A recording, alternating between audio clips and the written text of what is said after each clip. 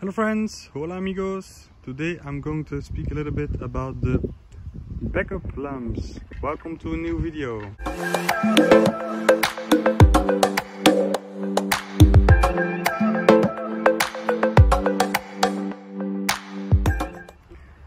So on YouTube you can find many videos on where they show you how to change the backup lights. One of the first for Qashqai was from my friend Fosalenik. Little shout out to him in this channel. So I won't show you how to change your backup lights, but what I'm wondering is, one of the things I don't like about the Qashqai is that the quality of the backup camera, so the around view monitor, is really awful at night time. And I wonder if I put in much brighter LED lights, if the quality of the nighttime view of the camera will get a little bit better. So this video is all about the quality of the camera. So first of all, we have to remove the liner of the trunk, which is quite easy. Remove the bolt, remove the plugs, and put out the liner. So I won't show you that in this video. As I said, there are many videos around that show you this. Useless to make a new one. As always on the car, you have to use a little bit force to pull it out.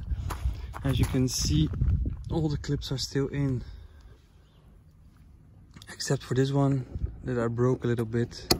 But don't be afraid, you can order them online if needed. And as you can see, I still got them.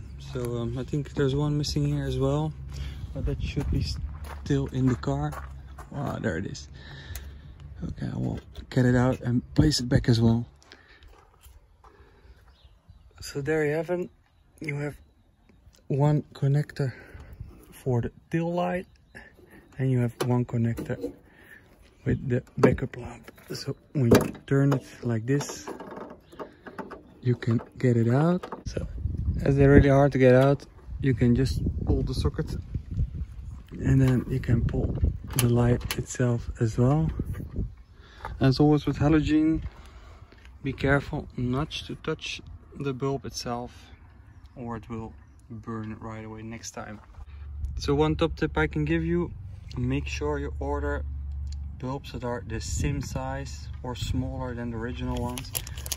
Otherwise you will have to remove all this backside and even detach a little bit the tail lights. Otherwise you can't make the turn inside. Just order them smaller, and they're plug and play. So as always, before finalizing an installation, just check if everything works like it should. So even with this shorter bulbs, it still is impossible to make the turn. And to loosen up a little bit the backlight, you need tools that can unbolt those long bolts there. So I thought of a little clever plan, and I think it worked out, but you have to be really careful. I first entered the light bulb itself, which I blocked with the backside on this plastic, and then I carefully replug the connector. Just be careful not to pop your light bulb inside where you can't get it any longer. But if you be careful, it is very easy to do, and this way you can enter your new light bulbs without having to dismount everything. So they're back in place, they're plugged. Quickly test if they work correctly.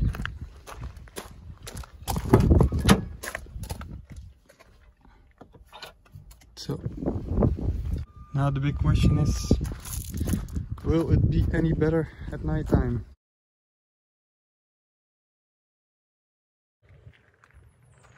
So nighttime at La Palmeraie again. Time to go to check our backup lamps at night. So there they are at nighttime. As you can see, it is much brighter, but as I said in the beginning of this video, what will it do to the quality of the around view monitor? Let's go check out.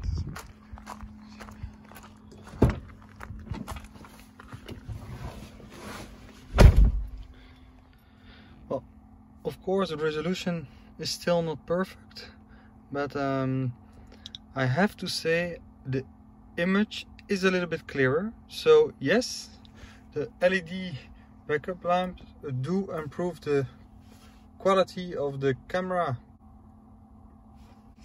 So here you can see the image in the front, and here you can see the image in the back. It is almost the same, but you should know that in the front I have my LED lights as well, who are clearing up the road really bright. So in the back it is improved. So I would recommend this upgrade. See you in the next video. Bye bye.